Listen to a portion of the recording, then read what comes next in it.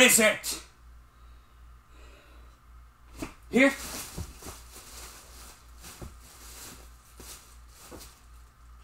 No. I thought I remembered. No idea. Didn't think I would need it. But it's here.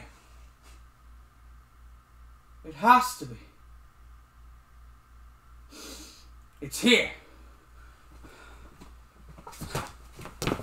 Ah, now that one's mine. No. No! No! The Ergen Way. Every 12 months we will come together as a community. Become stronger together. What? Horseshit. Silly, superstitious trash. And this is why I'm down here?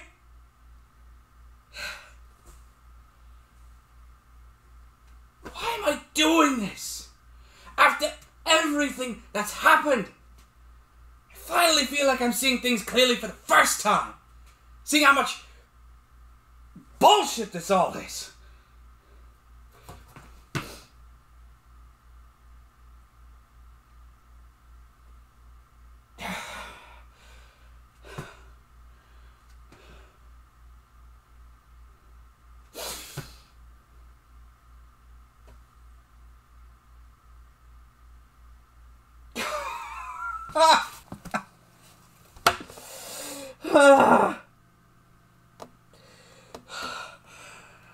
But if they're right, I'd be dooming him.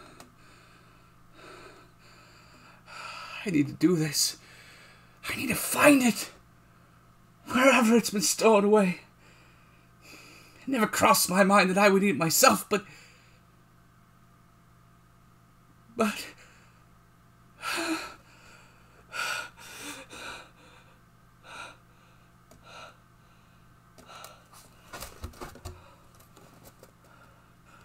The way will tell you what to do. The Ergen Way. The importance of our masks.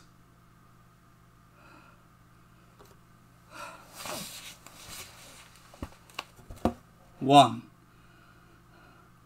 On the final day of August, every year, we will come together as a community to celebrate the new children brought into our world. We will become stronger together.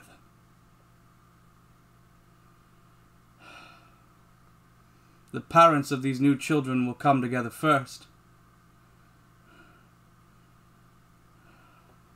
I was a new father, a first-time father. He was born in July. When I held him, he was so warm in my arms. He squirmed a bit, but did not cry. I think he wanted someone else to hold him.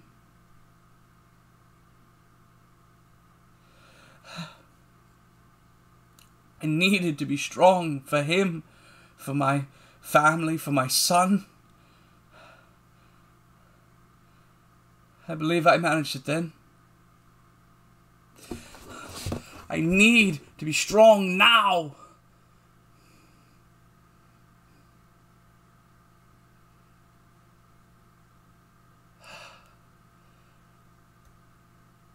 I don't see how I can.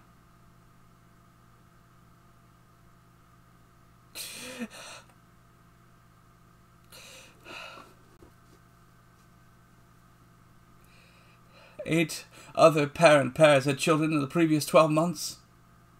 Some of them were new, some repeats. With everything that had happened,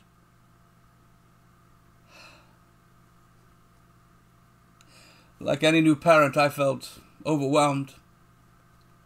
I asked for any advice from the repeat parents.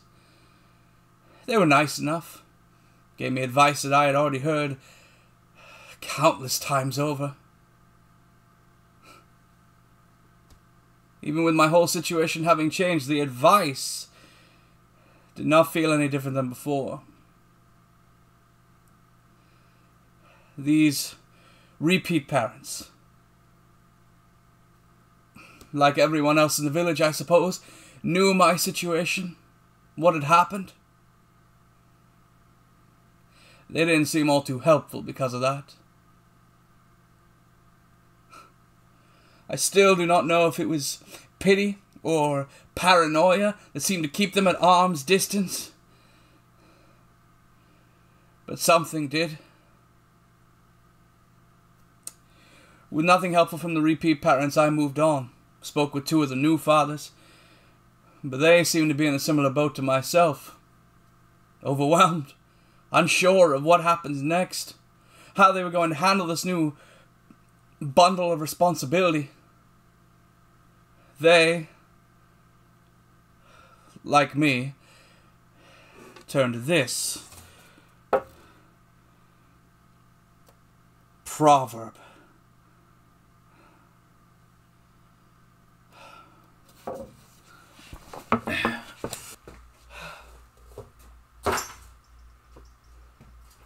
Two, the pilgrimage. In preparation, the priest will have chosen a pine tree. Starting from the church, the priest will escort the parents to their new tree. That walk through the woods. I walked with him through those woods. He was 6 years old.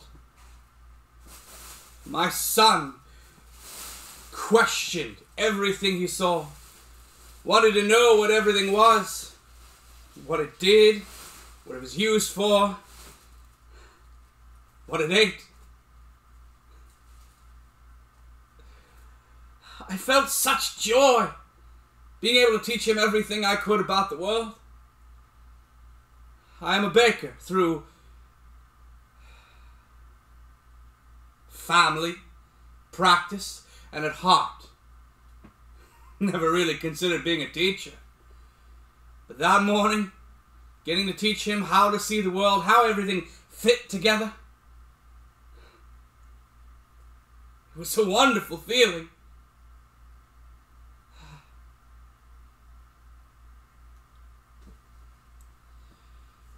Maybe I could have been a teacher. Maybe I could be.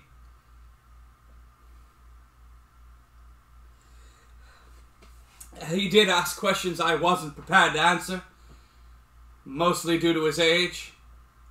But even skirting around those topics filled me with such joy. Knowing I'd get to have those discussions with him someday. Continue to shape his world.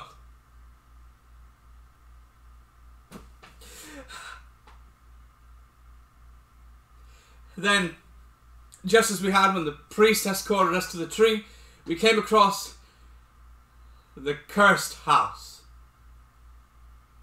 I didn't notice it, so overgrown it had become over the years, but he noticed the wood wall sticking out from under the moss and brush.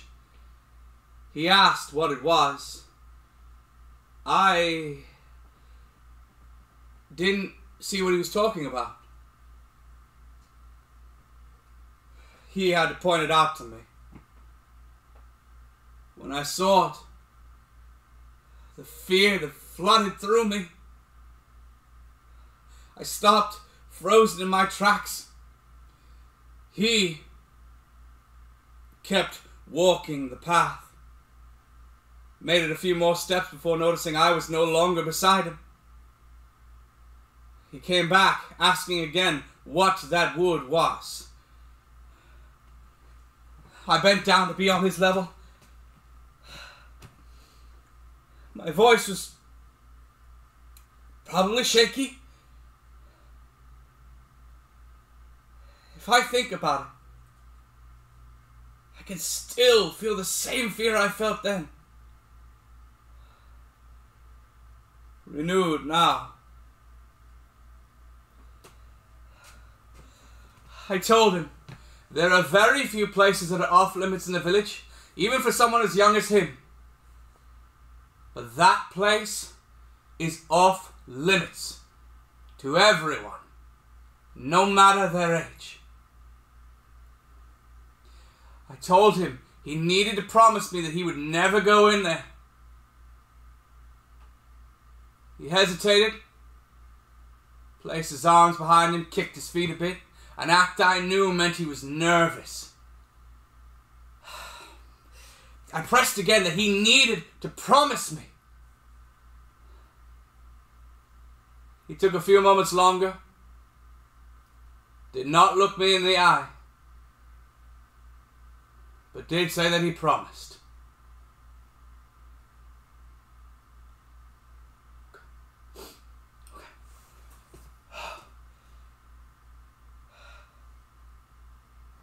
In that moment, I was so afraid. I thought that was acceptable.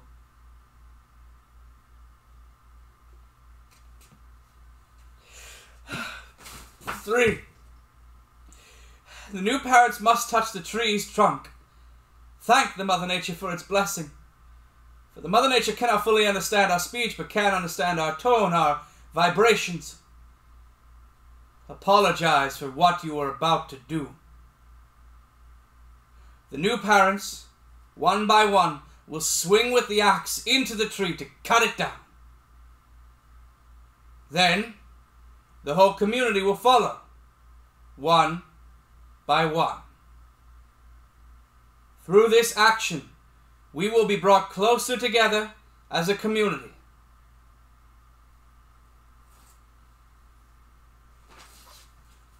I have been part of this ritual, both before and after my son's birth.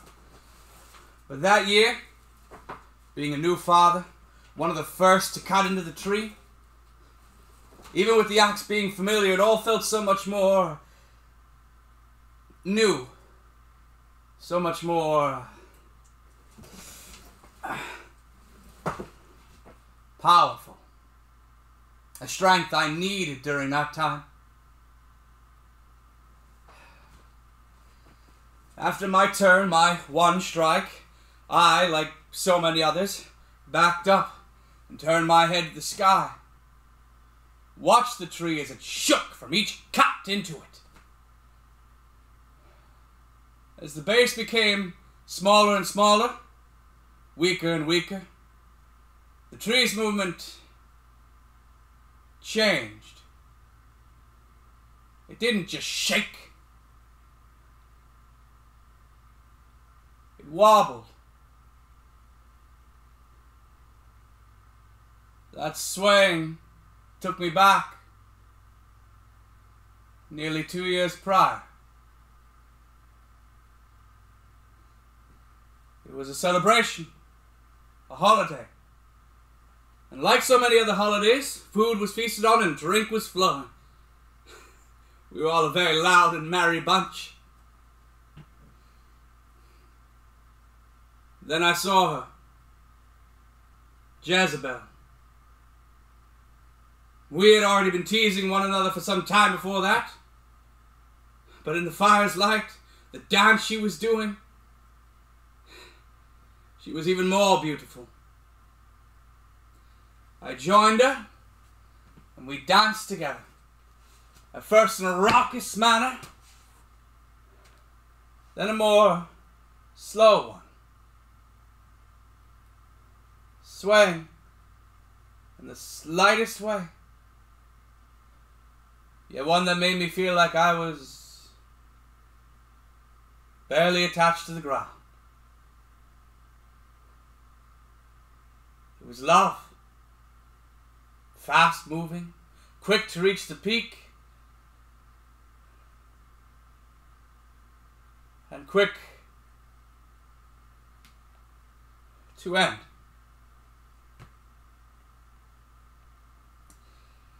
In less than a year, our love bore a child, my son, though I didn't know what he would be then.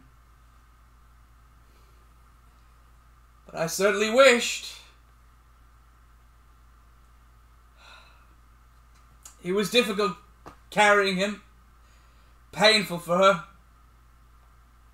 The priests were able to help her through it all. But then my son was born, and she was...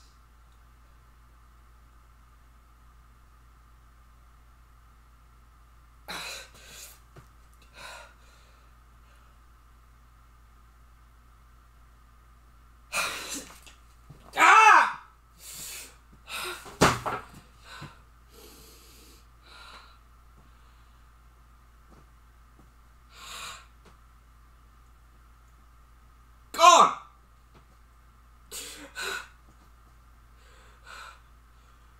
She was gone.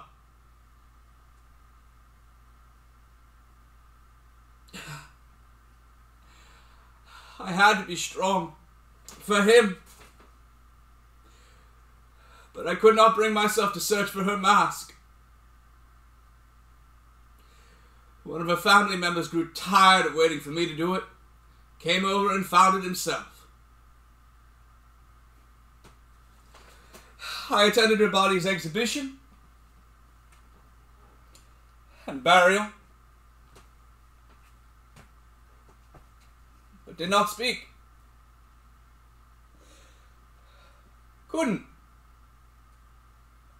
Her family did all that as well. I wished my own could be like that, for his sake.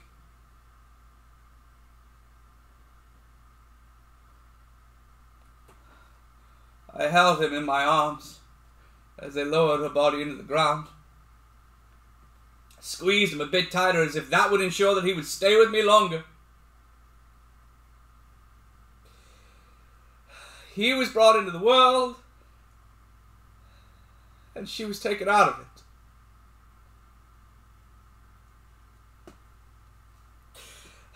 I was grateful for him, for his life, for his health. I would never consider trading his life for hers. But why couldn't I have both? I wanted both. My life would have been perfect if I had just gotten what I wanted. Why couldn't you have given me what I wanted? All the other parents had it all. Why couldn't I? I could have had everything!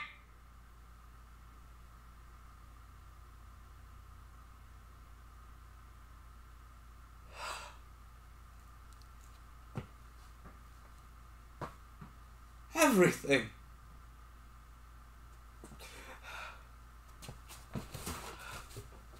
For sharing the wood, the priest will use extreme care and precision to evenly divvy up the wood from the tree, so that everyone's mask is equal.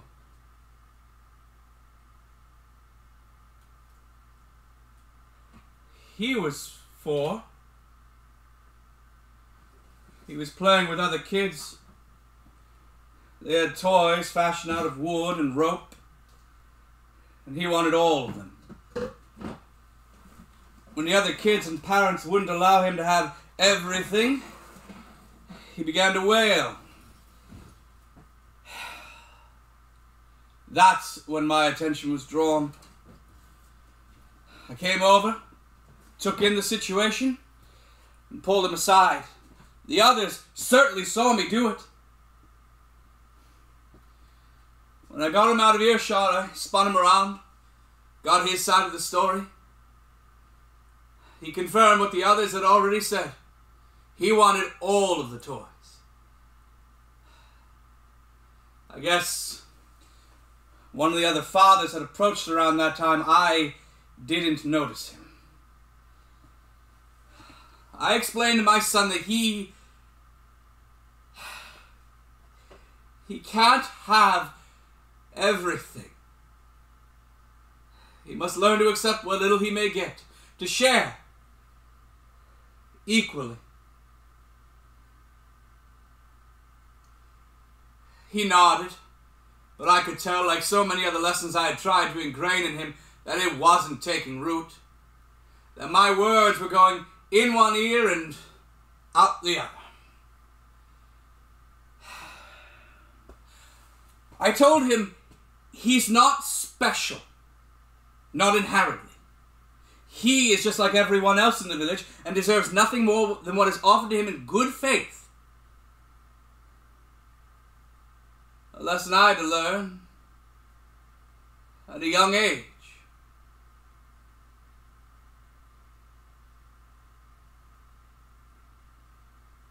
I hoped that the more realistic message, though a bit direct and rude, would get through to him. I have no idea if it did, but I asked him if he understood me. He said yes. I didn't buy it, but I had no other way to confirm. I let him go back to the other kids to continue playing. That's when the other father approached me. He did what so many others had done at different times, offered his advice on how to raise my son when I didn't ask for it. He told me that lesson was particularly mean and only served to tear him down. I told him that was a lesson my parents taught me around his age. It was about time he heard it too. He questioned if I had ever considered that my parents were wrong. And if they were, by passing that wrong lesson on to him, that I was continuing a, as he called it, chain of pain, forging the same links forced onto me, and ensuring my son will continue that chain to the next generation, and the next. He said it was easy to walk away from it. Just need to recognize it. He assured me my son was special, in his own way, and that I needed to learn what that was, play to his strengths so that he may have a chance of making a better life for himself. I, in no veiled tone, sarcastically thanked him for his unprompted help with raising my son. He told me that is why the kid won't listen to me.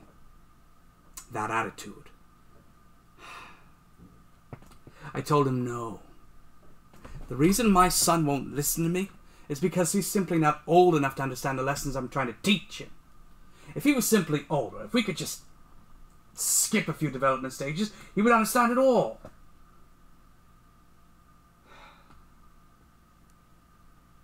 That was a bit harsh, what I had said. I stated I know it's not possible, that these are all necessary steps on the path, but I was admittedly worn down by these early stages, just wanted to move on to later ones. The other father still did not speak. I turned back to him, expecting to see him amazed by my logic. Instead, he looked stunned, disbelieving.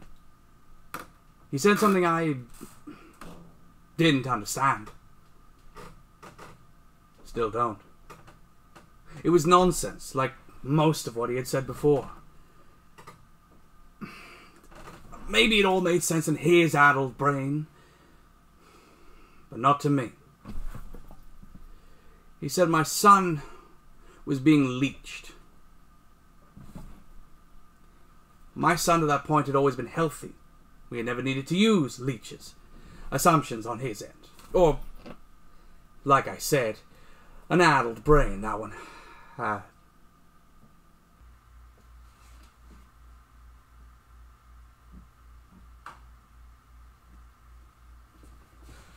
Fine. Preparing the wood. Pine trees have flayed, jagged bark. Each parent will need to cut and sand down the bark to make sure it works best in our community.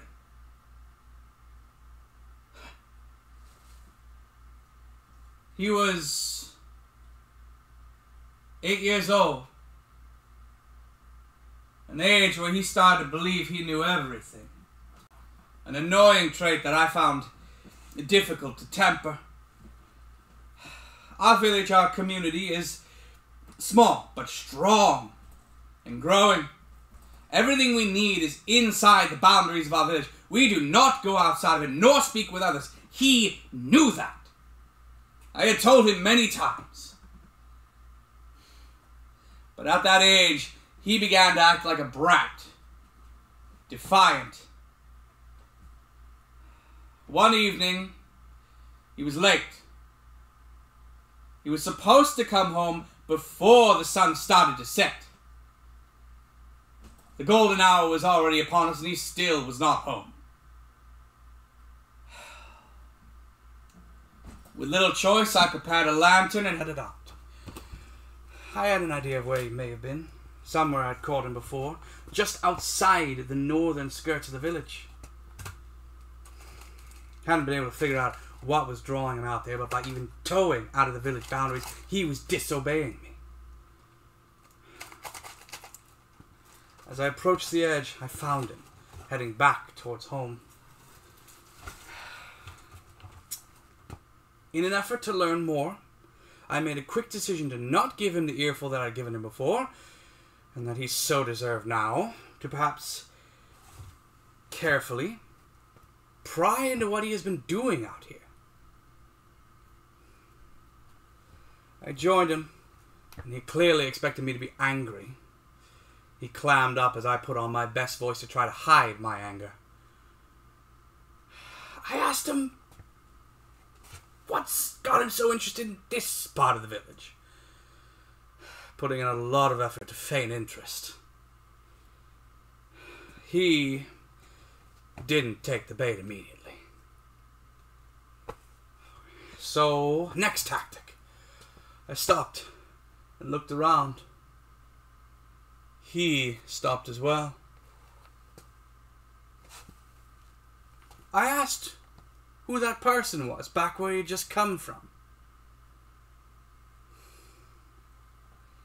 I didn't see anyone, but I certainly suspected. He stood up stiff.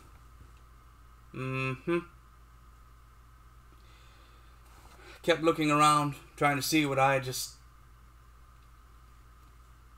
lied about. Someone else from our village leaving the boundaries? I asked him. Still no response. That must be your friend Denis. I'll have to be sure to talk to his parents about him leaving the village. That's when he got defensive. Started shouting that it wasn't Denis, it wasn't anyone from our village. An outsider, then. That's when I let loose, began shouting at him for leaving the village again, when I'd specifically told him to not. Between my words, my lecture, he managed some words. Mentions of always being careful. An accusation that just because I was afraid didn't mean that he was. But in the end, I dragged him back home, and he was sent to his room for the evening with no supper. If he was to be a proper citizen of our village, he would need to be shaped. A difficult thing to do when he believed he knew more than me.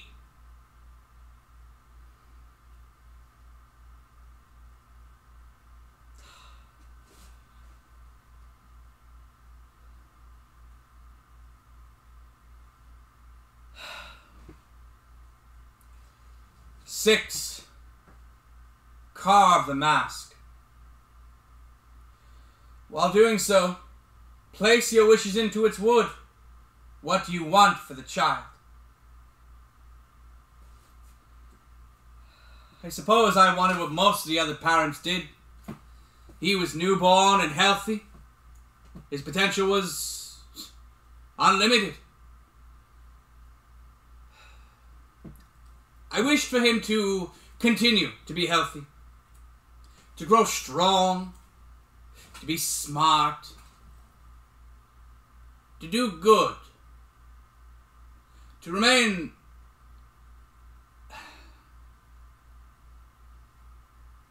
honest,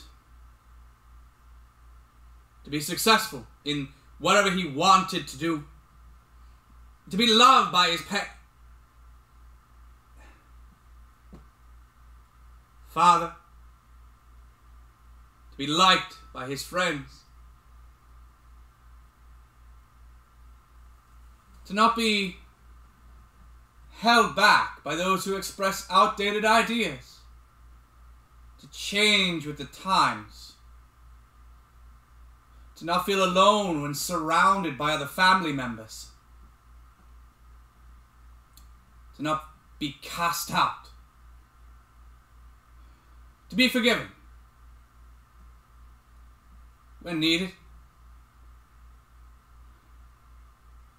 I wish he could live a long and fulfilling life. I wish we could grow strong together. I wish that his mother was still there to hold him. I wish we had played more games. I wish I saw him smile more. I wish I could hear his laugh one more time. I wish I could hold him tightly.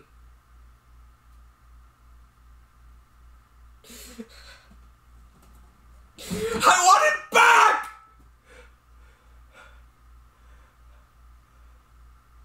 Please. Give it back to me.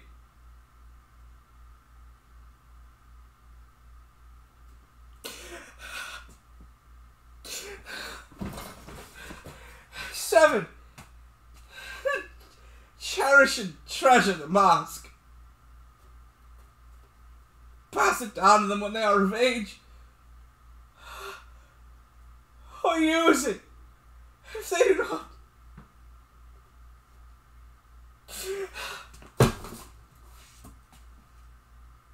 I can't even find it. I failed at this.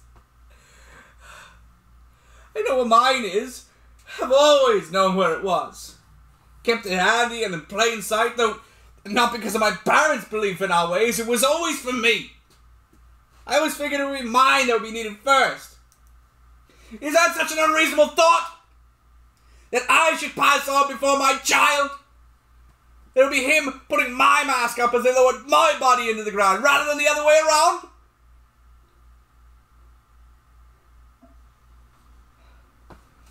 Why do I even...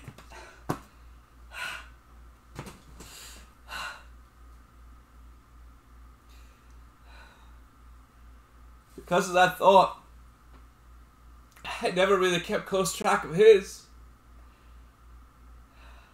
I always figured I would put in the proper search when he was of age, and I would pass it to him.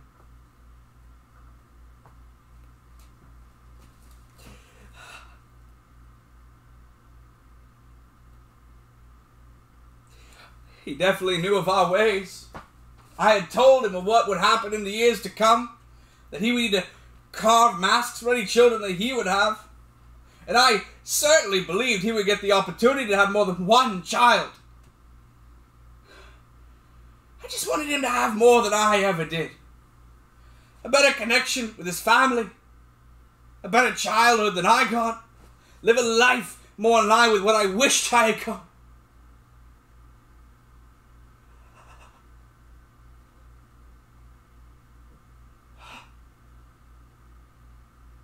He was right. My son was being leached. Damn!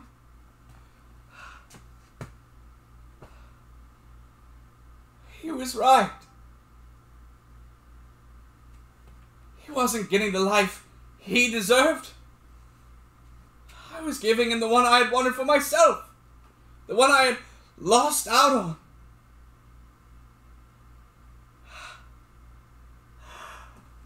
I never asked him what he wished for.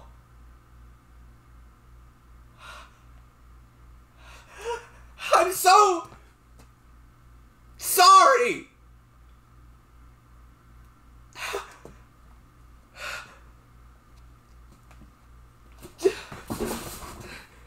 8.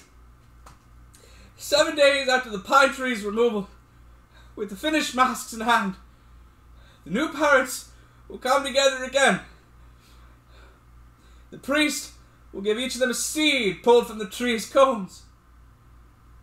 In the hole where the stump has been uprooted, the seeds will be planted.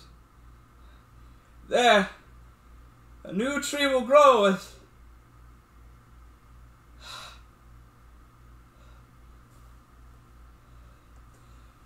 as a new generation comes of age in our community.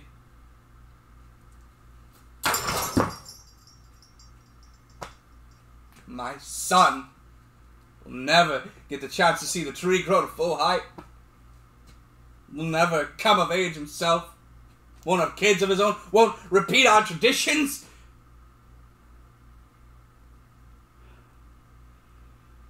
The tree is still young. Maybe I should tear it down.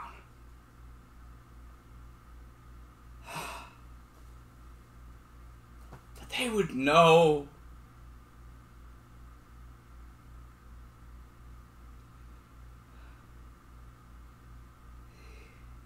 He was laid up in bed. Had been severely ill for almost a month. The priests did what they could. All that they could. But nothing seemed to lead him on the path of recovery. I couldn't believe it. I was watching her death. All over again.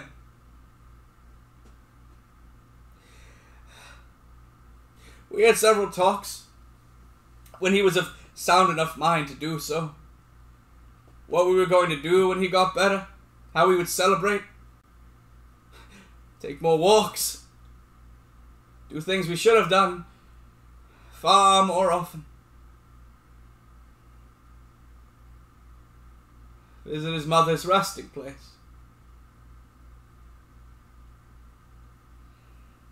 The priests said that I needed to keep his spirit elevated, keep pumping him up with hopeful ideas. There was no root or plant that could work on what ailed him, so he would need strength of his own to pull him up. Despite knowing there had never been a case I was able to overcome this disease. It was never said, but we all knew it. It wasn't a disease of sickness. It was a disease of the soul. One that created bouts of delirium long times where he would see something or somebody who wasn't there. Partake in conversations that weren't actually happening.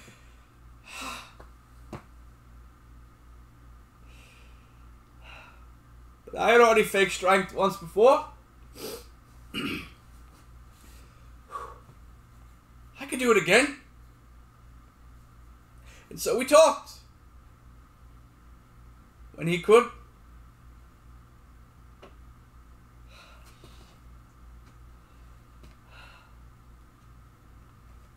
The last night, he was all together again. He apologized for not listening to me. There was a piece of me that was happy to hear him say that I was right. I hate that the thought was there. But I ignored it. Did what I needed to keep his spirit up.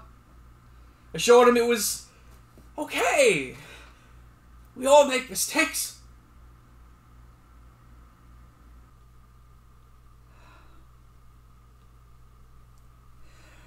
I told him of how I had made a mistake with my parents.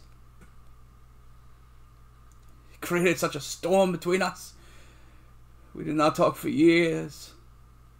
It was only later, as my mother was passing, that I was able to make amends with my father. Realized the whole thing was caused by a misunderstanding.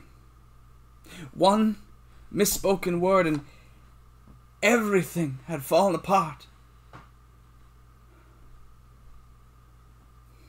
But then we knew the reality of the situation, that there really was no one to blame. Just a mistake.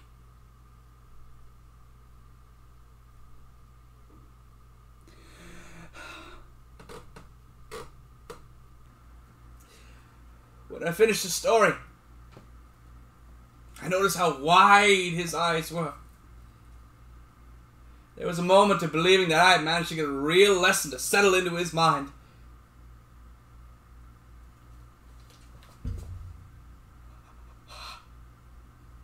But his eyes did not move. His chest no longer rose. Frozen. I couldn't move. This couldn't be happening. This couldn't have happened. I called for the priest in the house, me still sitting in the chair by his bed. I couldn't bring myself to touch him. Logically, I want to say it was because I didn't want to interfere with whatever procedure they may have tried next. But I was not thinking at all in that moment. There was no logic, only terror. An insane hope that if I didn't move, this somehow would not be real.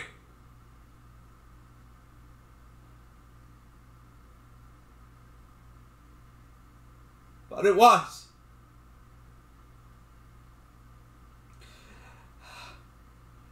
The priest came in a hurry, did what little more he could, then announced his death.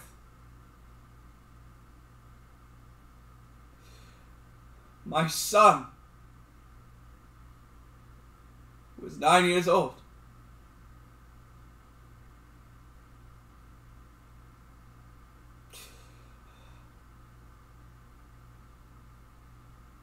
That was 4 days ago. His body has been exhibited for 3, as per tradition. Today, they are to lower his body into the ground and bury him. And I need his mass to ensure that his soul can leave it and find its way towards the stars above. I just can't!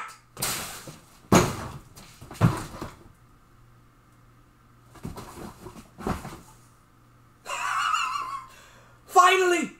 Here it is! Thank the gods! His spiritual mass crafted by me. And only me.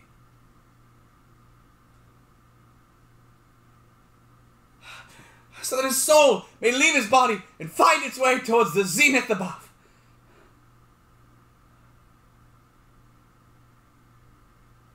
But will it work?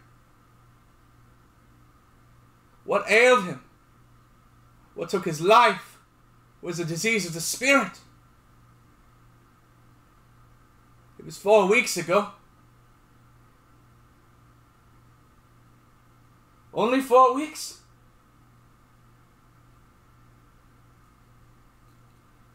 The sun was setting. He still had not returned home. I headed to the northern part of the village again. Despite the punishments from before, he had done it again.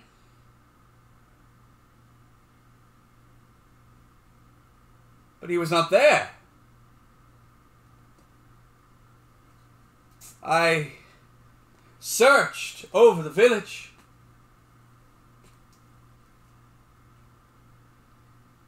In the final moments of light, I found him. He was sitting in the field, not far from the cursed house, looking towards it. I saw the wood wall sticking out from under the moss and ferns. The fear chilled me again. I called to him, ran to him. He turned his gaze to me, but did not get up. He felt dizzy, he said. I tried to ask, but I couldn't get the question out of my throat. I looked to the cursed house, and his energy seemed to revitalize. He jumped in, telling me, no, he did not go in there. He was just not feeling great. That was all. He tried to stand, but couldn't keep his balance. I picked him up and took him home. He was so warm in my arms.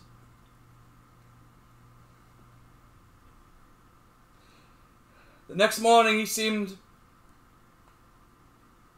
fine. Went about as usual. But over the next few days, getting out of bed seemed to get harder and harder. It all seemed to work in cycles.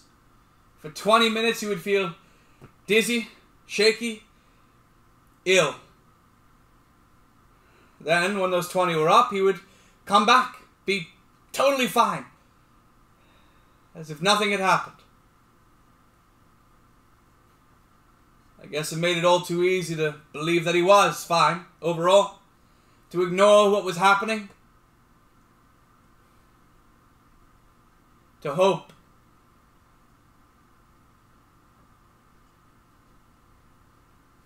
Two weeks in, he couldn't get out of bed anymore. And that was during the good cycles. I had to get the priests. By then, I suppose I knew it. But after they examined him, spoke with him, he finally admitted, slowly, that he had gone into the cursed house. The damn thing that would kill him!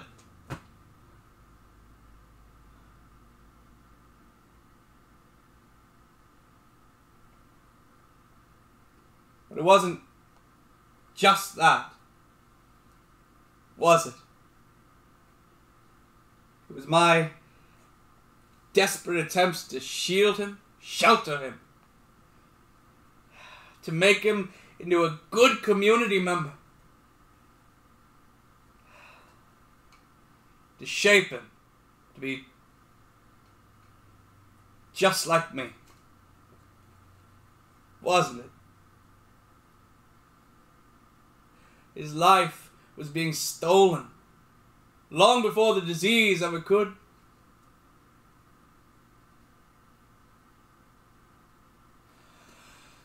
That's why he became defiant. Wandered outside the village, spoke with outsiders, and believed that nothing would happen if he went into that house. We all are to blame, aren't we?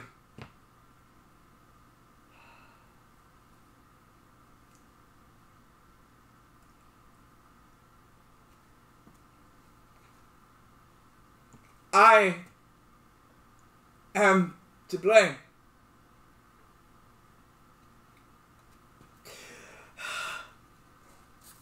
I'm so